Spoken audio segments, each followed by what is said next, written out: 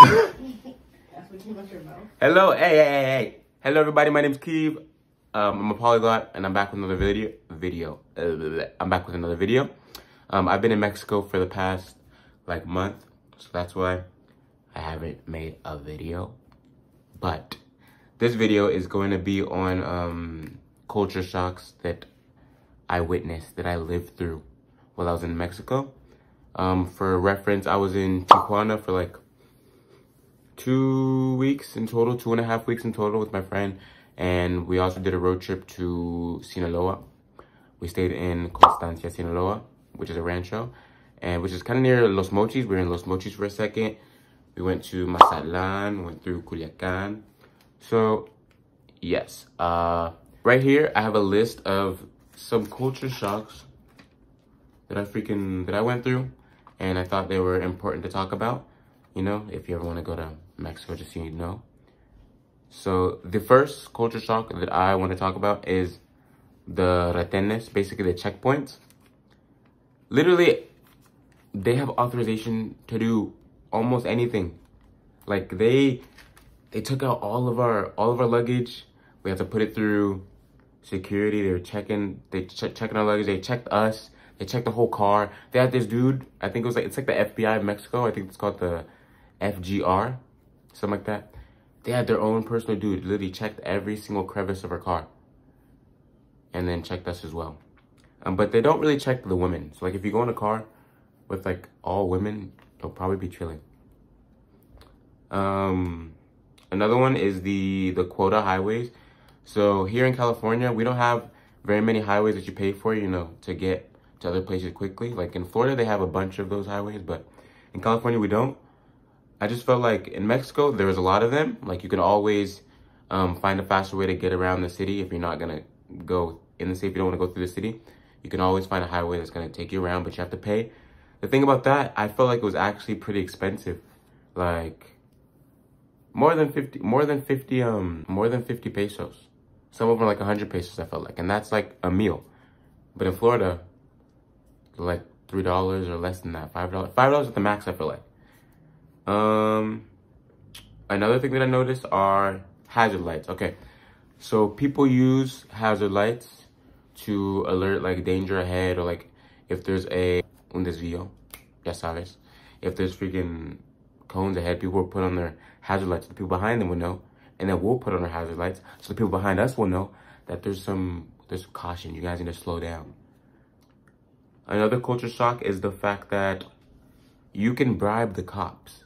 I mean, probably shouldn't be saying that, but you can bribe the cops. We were running 8 in a car, right? And we were going through Los Mochis, and we were gonna pass a reten because there was freaking police. And we're like, oh, bro, does anybody have any candy or any Sabritas chips to give the cops? And in my head, I was like, these cops not gonna take no freaking chips. But they were serious about that. They were going to give the cops chips.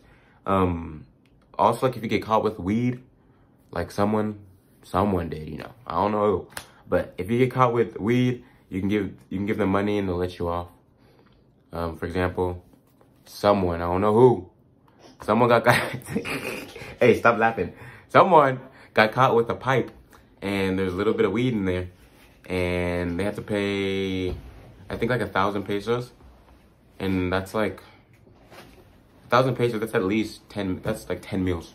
That's a lot. And we should not have been paying, we should not have been wasting that money, Another thing, bruh. I just want to leave. I'm thirsty.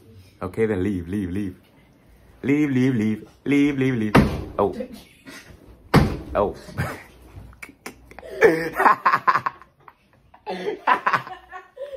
Close the door. Okay. Okay, bribery, yeah. Just hand them some money so y'all can get through. You know what I mean? Another thing that I noticed, passing lane. When you're on the highway, the inner lane is exclusively for passing. So if you're not accelerating and trying to pass someone, you shouldn't be in that inside lane, you know what I mean? You should be on the right side. So that inside lane is specifically for passing. Usually the highways are only 2 lanes. So one lane for chilling, other lane for passing. And you have to have your blinker on while you're in the passing lane. Another thing is the water guy. There's a truck that's passing in front of houses, blasting music. He has like a bunch of gallons of water on there, because, you know, that's just a thing. They sell water and give water to people. Another thing, the fact that everyone knows everyone, especially in Constancia, in the rancho that we were in. It's really rude for you, if you guys make eye contact, it's really rude for you to not say hi, to not say buenas tardes, buenos dias, buenas noches, ya sabes. Because in the US, if you make eye contact, a lot of the time we will make eye contact, you know, we don't want to talk to strangers, but everyone knows everyone. You need to be talking to people, and if you don't, that is rude. Another thing, while in Constancia, the sicarios, los narcos, they are in charge. Okay, they are the police. So you're probably gonna be seeing them around, you know. But if you don't do anything, they won't hurt you. You know what I'm saying? At least that's how it is in Sinaloa, because they don't want no problems. And they're usually rolling around in like nice trucks, like Ford trucks. So like, whenever we saw a really nice Ford truck, we were like, that's probably someone. But like the family I was staying with my friend's family. They've had encounters with the narcos. Like it's normal. Like it's normal. Just behave. Another thing is the lack of electricity and water. So like every once in a while, the lights may turn off. You know what I'm saying? And you don't know when it's gonna turn back on. Same with the water.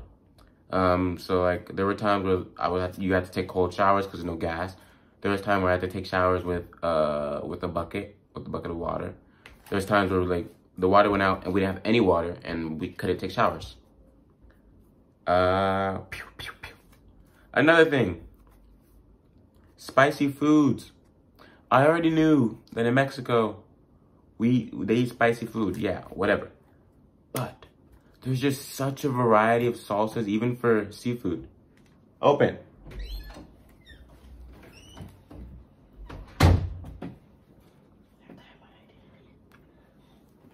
She has to hide her identity. Oh. So,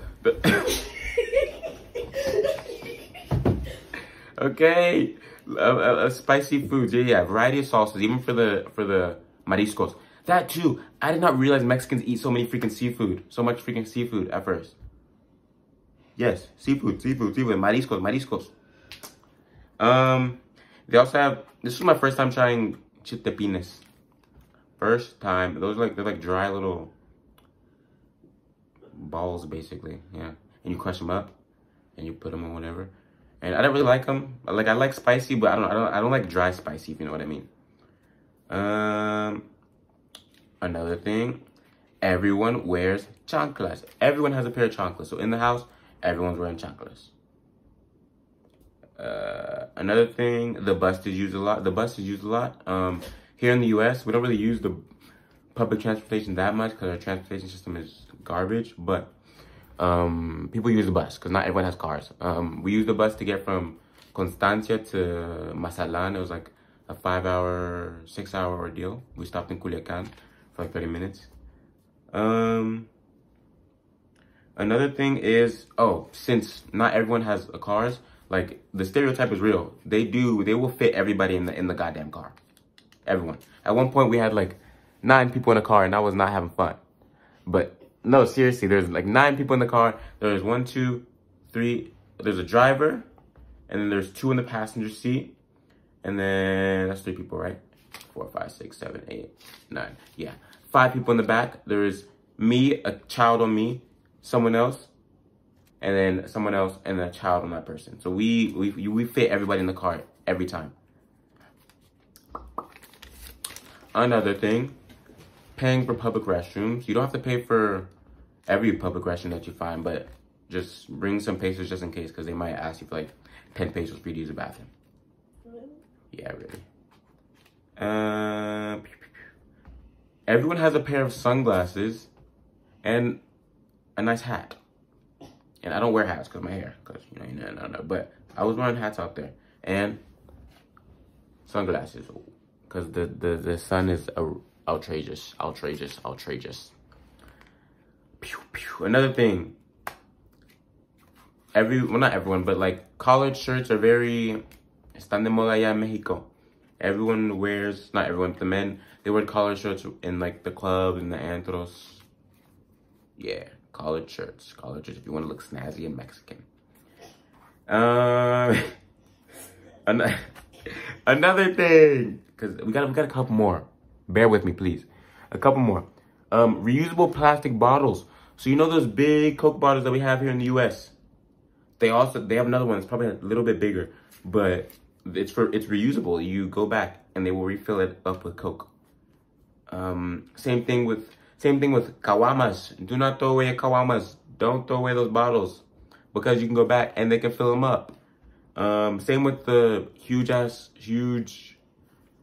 carts of, I think it's 1, 2, 3, 4, 5, of 25.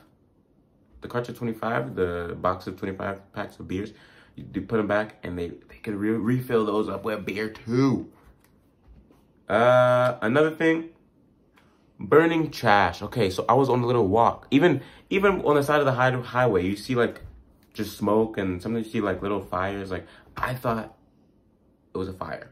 I was like, yo, bro, there's a fire. What are we going to do? And they're like, no. They're just burning trash because the trash man does not come to the rancho.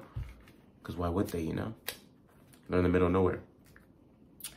Another thing, do not flush toilet paper because the plumbing system isn't the best. So you wipe your booty and you put it in the trash can. Another thing, tinted windows. I didn't realize this, but tinted windows are illegal in Mexico. I'm pretty sure it's because of los narcos, you know, all that stuff. They probably have tinted windows, but they're legal, so they can pull you over for that. But they didn't pull us over because, you know, they know, because if you have a California license plate, they know you're coming from California, you know, so whatever. And the last thing I have on my list is the fact that the army, the ejército, they'd literally be roaming around in their big trucks with like 6 men on the back with huge ass guns. It's like, damn, chill, bro. I'm not doing anything. And then I guess the last thing is more of like a reverse culture shock. Like, it was a culture shock for them when they saw me in their country. I got a lot of stares because I'm a whole ass Negro. And they want to touch my hair because it's cool, apparently. You see that? Yeah, they're like, oh my gosh, is your hair natural? Yes, my hair is natural. I'm just a Negro. But yeah, so that's all the culture shocks I think I have. Yeah, those are all the culture shocks for this video. If you have any culture shocks while you were in Mexico, put it in the comments below. Or if you have any culture shocks from being Mexican or being anywhere in the world and coming to the US, let me know as well. Because I have some friends that also had culture shocks when they came to the US. So maybe I can make a video with them. Thank you so much for watching. I really hope you liked the video. And I will see you guys next time. Can I say something? What do you want to say? Oh, wait, I have more stuff to say as well. But what do you want to say? Make sure you hit that like button and subscribe. You heard it. Wait. But the last thing is that I'm an EF Tour ambassador. Ambassador for EF Ultimate Break, which is a tour company. There's a bunch of tours for all over the world. They just came out with like 25 new tours, and one of them is to Mexico. So if you guys do want to go to Mexico, I will leave the link below, and you guys should check it out because right now they're on sale. So this is like the best time for you to get it. Right. So the trip is to Mexico, the south of Mexico. I haven't been there yet. I do want to go there. And then it also takes you to Belize as well. So a lot of beaches, a lot of dancing, a lot of beautiful scenes. So check that out. I'm your favorite EF ambassador. See you later.